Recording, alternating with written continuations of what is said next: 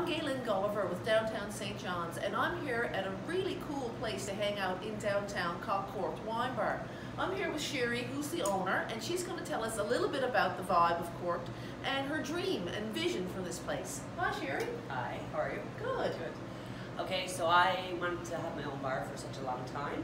I worked on George Street for a long time, and I was just sick of the loudness and the hustle and bustle, and I just wanted to create a soft, intimate environment that people could come and chat and enjoy each other's company, maybe first dates.